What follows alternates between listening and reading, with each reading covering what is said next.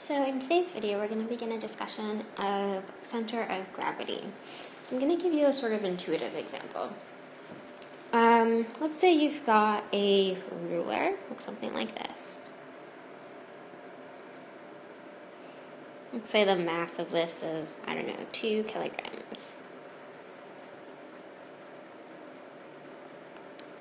Now, if say you wanted to balance this with your finger, you already know where you would put your finger. You'd put it right in the middle. So right here. If you put it anywhere else, the ruler's just going to fall, right? So you put it right in the middle. Why do you put it right in the middle? Or why rather do you put your finger right in the middle? Well, that's because the center of gravity of this ruler is right here. Okay, so you can kind of envision the center of gravity as a point in which all the mass of the ruler is contained. This doesn't mean that literally all the mass in the ruler is found at this point, and you know that's not true because over here there's mass and over here there's mass. What that means is that if you support this point, that's the same as supporting the entire ruler. Now, interestingly, if you apply a force to the center of gravity, this point right here, the entire ruler will accelerate as if you had applied a force to the whole thing. So let me give you a quick example. Let's say I apply a 10 Newton force right where the center of gravity is. I can find the acceleration using Newton's laws. I know that acceleration is equal to force over mass. So this is 10 over 2, which is equal to 5 meters over seconds squared. Okay. Now, what if I apply a force, let's say right here? All right. Okay. So if I apply a force other than where the center of gravity is, the ruler will actually turn in this direction around the center of gravity. So it will rotate around the center of gravity. And we're going to talk about this in more detail when we discuss torque. But it's just good to keep that in mind as we move forward in this lesson. So an important question I want to ask you guys is, where is the center of gravity?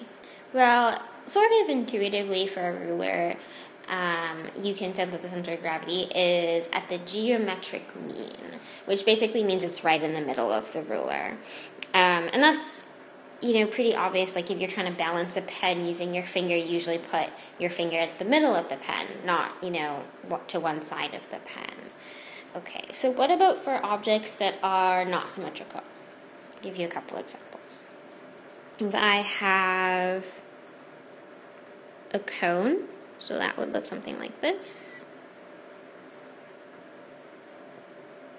Okay, so we see there's like more mass at the bottom of the cone than at the top. So the center of gravity is lower.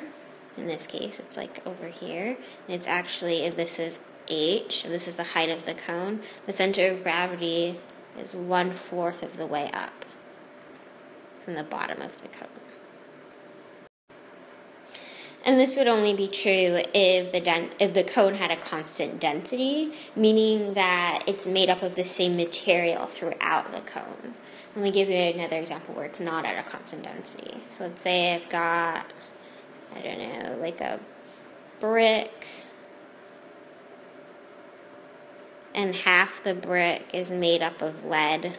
So this half is lead. Symbol for lead is Pb. And let's say the other half is made up of foam. It's like light, fluffy foam.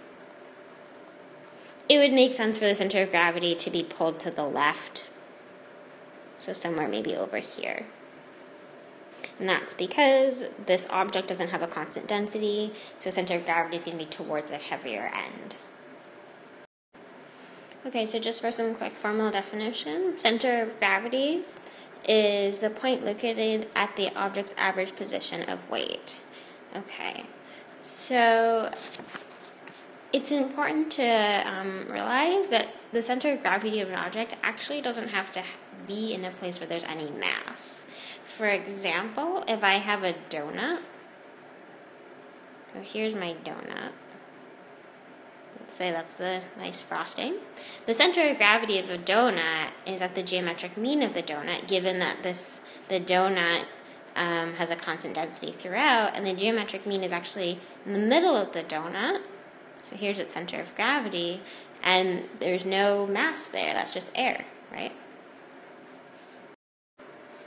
So another instance where the center of gravity may be located where no actual material exists is in the case of a table.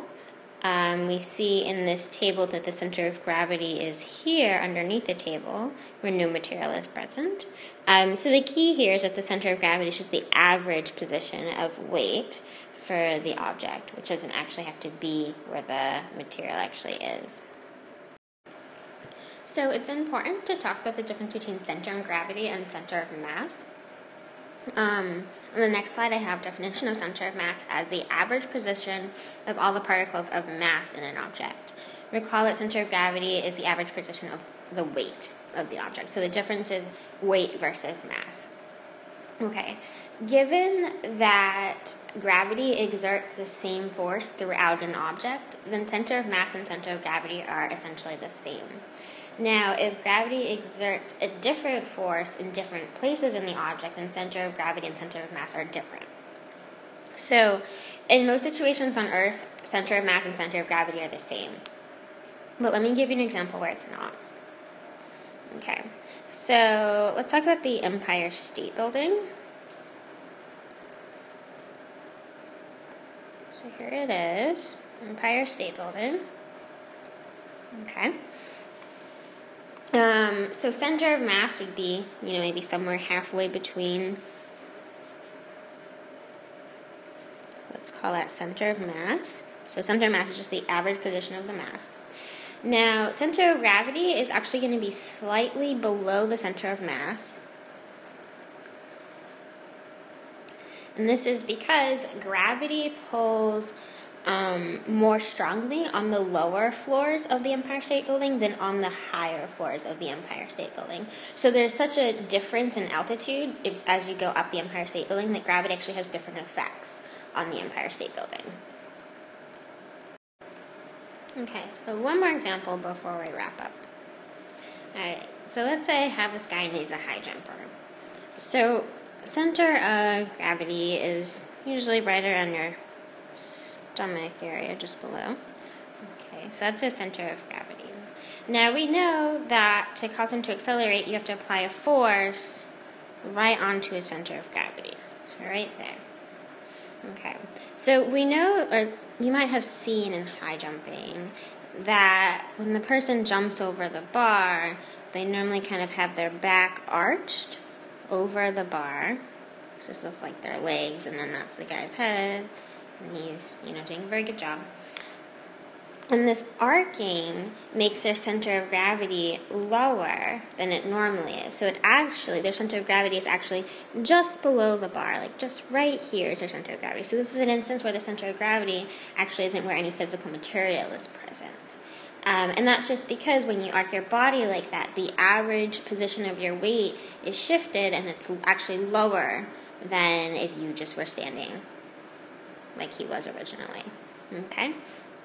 So what this does is that his center of gravity is lower, so he only has to apply less of a force to obtain this height. Remember that the force actually acts on the center of gravity than if he had jumped over the bar in this position. So we now see a real-life application for center of gravity, and in the next video we're going to talk about stability and toppling, and then we'll move on to torque.